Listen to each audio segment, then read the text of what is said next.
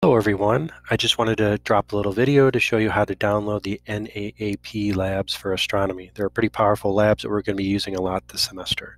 Here's how you do it. Come to the Start menu here and click on it to open it up, and then just start typing the word software.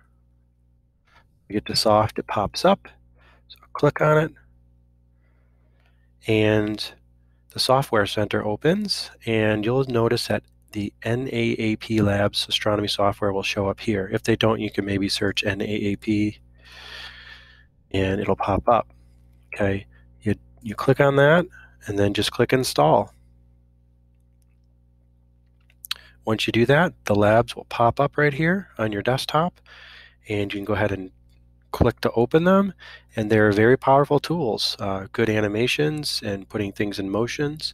You're going to use some of these labs for the rotating sky and celestial coordinates worksheet that we're going to be working on next week.